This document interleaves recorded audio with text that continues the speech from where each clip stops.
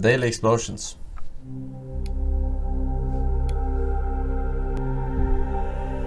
Fire at the Husky Energy Refinery in Superior, April 26, 2018. The Husky Superior Refinery in Superior, Wisconsin. At 5:40 a.m., operators took steps to shut down the refinery's fluid catalytic cracker, or FCC unit, for periodic maintenance and inspection.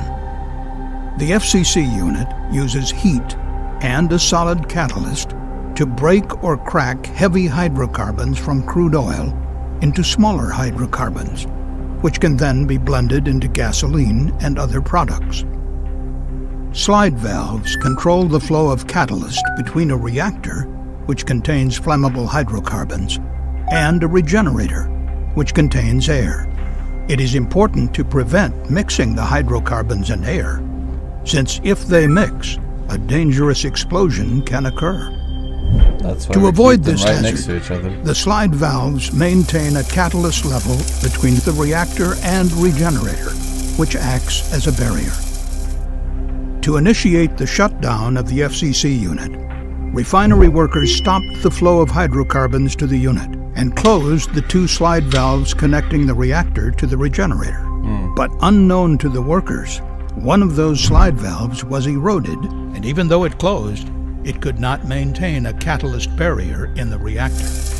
As a result, the catalyst from the reactor fell through the valve to the regenerator, leaving no protective barrier between the two pieces of equipment. This allowed air from the regenerator to flow backwards through the slide valve into the reactor, and then into equipment downstream of the reactor, which contained hydrocarbons, forming a flammable mixture. At approximately 10 a.m., the hazardous mixture of air and hydrocarbons found an ignition source, and there was a large explosion. Debris from the explosion flew about 200 feet and hit a large above-ground storage tank, puncturing the side of the tank and releasing hot asphalt. Asphalt poured out of the tank over the containment berm and into the refinery's operating units, where it spread along the ground. At around 12:15 p.m., the released asphalt ignited near the storage tanks, and a fire broke out. The fire traveled along a stream of asphalt to the refinery's crude and FCC units.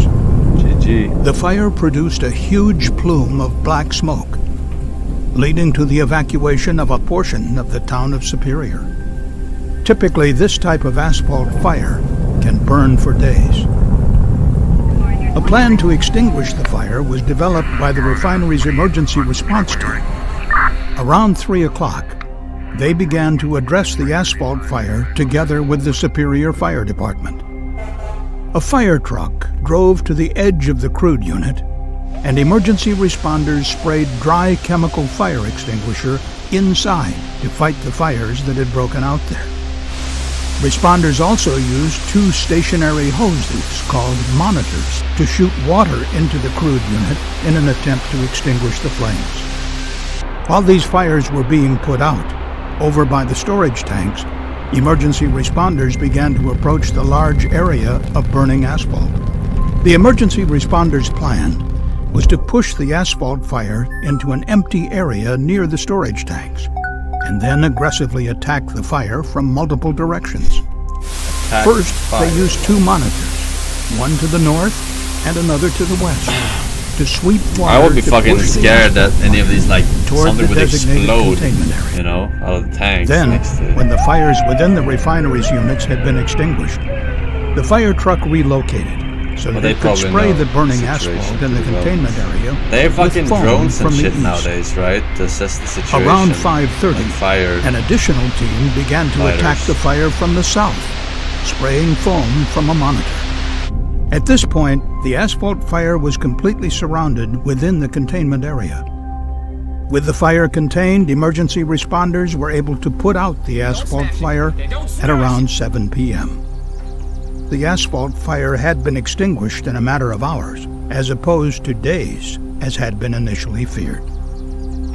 The evacuation order was lifted, and Superior residents were allowed to return home.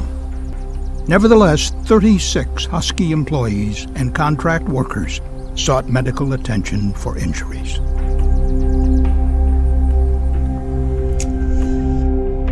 U.S. chemical safety.